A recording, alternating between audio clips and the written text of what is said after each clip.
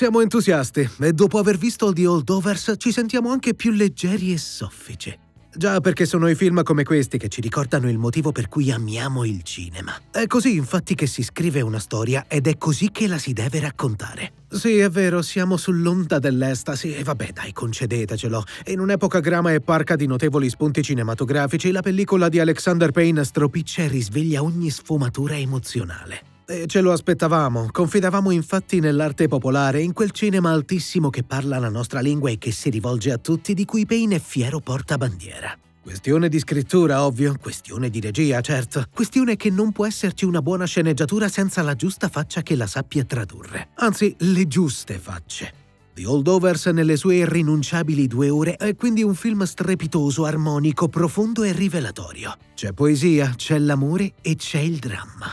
E può sembrare banale forse, ma è tutto al posto giusto. Quando infatti credi che stia per arrivare il suono caldo di Cat Stevens, beh, eccolo che irrompe con quel capolavoro di The Wind. Quando invece credi sia il momento di piangere, ecco che si piange. E poi però si ride anche, perché la vita mica è tutta in bianco e nero. Del resto bisogna saper guardare con l'occhio giusto, e Alexander Payne lo sa, e con perfetto senso registico mette in scena lo script di David Hemmingson. Ed è uno script vitale, catartico, brillante e anche antimilitarista, il che non guasta mai. Uno script ambientato nel 1970 e che sembra effettivamente agganciarsi a un retaggio passato tra lotta di classe, emancipazione e solitudine, calcando poi anche sull'emotività che si accende e si spegne come fosse una luce di Natale. Ma non c'è presente senza il passato, ed ecco il Natale. The Holdovers di diritto quindi entra in quel sottilissimo manuale di cinema di cui fanno parte i film di John Hughes o di Frank Capra che hanno reso le Christmas Holiday su uno stato mentale. È un viaggio che fa il giro doppio, che inizia e non finisce, e che come Steve Martin e John Candy 40 anni fa in Un biglietto in due, attraversa uno spaccato d'America fragorosa e multiforme, scoprendo che il bello della vita è proprio lì, dove non ti aspetti che sia.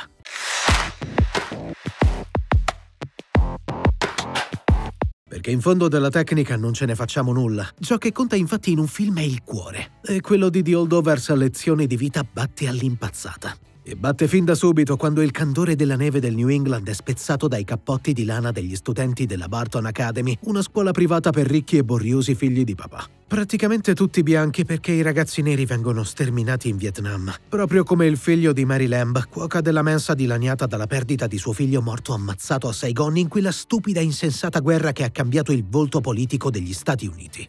Quello della Barton Academy è quindi in un certo senso anche un microcosmo chiuso. Alexander Payne ci fa sentire infatti l'odore della moquette, sentiamo la puzza di sudore degli studenti che corrono da una stanza all'altra e sentiamo persino la stantia esalazione di Jim Beam che esce dalla stanza del professore Paul Giamatti, ossia un Paul Giamatti che non solo interpreta un personaggio, ma trasmette per intero il senso del film. Ed è la sua miglior prova d'attore per distacco.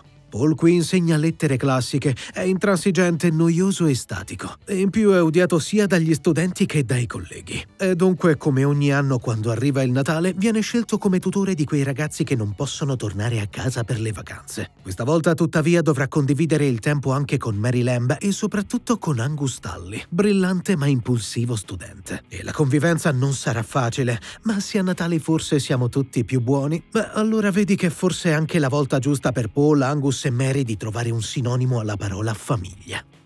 Non sono tante le pellicole come The Holdovers, di più pellicole destinate in qualche modo a diventare immediatamente classiche nello stretto valore semiotico. Come sempre poi è una questione suggerita da tanti fattori: regia, interpretazioni, il valore del racconto e della parola, qui forte amalgamato nei personaggi. Sono infatti le parole a muoverli e sono le parole non dette a muovere il film, rivelandosi così poco a poco ed esplodendo in una convivenza forzata che diventa il pretesto per un dramma che non si fa mai pesante o pessimista e traducendo lo spirito in contrasto di un'epoca in evoluzione e a sua volta in netta contrapposizione. Perché se la fotografia Cozy di Agile Bird immortala perfettamente il tempo e lo spazio del 1970, è la rettitudine di Paul in parallelo alla rabbia di Angus a rendere The Holdovers anche uno specchio sociale degli Stati Uniti d'America, che passavano dall'intaccabile status quo all'essere messi in discussione con i moti sociali e politici liberali.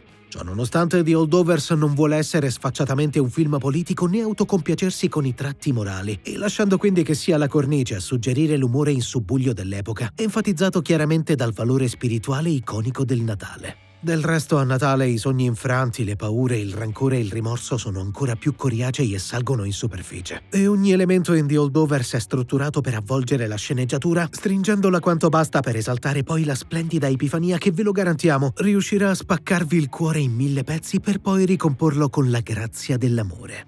Dunque, nel percorso poetico e luminoso di Paul, di Angus e di Mary, tra le mani sudate, le guerre puniche e gli alberi spelacchiati, viene anche livellato il cinema nella sua forma migliore. Quella forma che spiega la vita senza però farci la predica, e quella vita potente che torna a salire in gola liberandoci dai blocchi emotivi. Finalmente alleggeriti e finalmente spregiudicati. The Holdovers di Alexander Payne è quindi una lezione di vita e una grande lezione di cinema.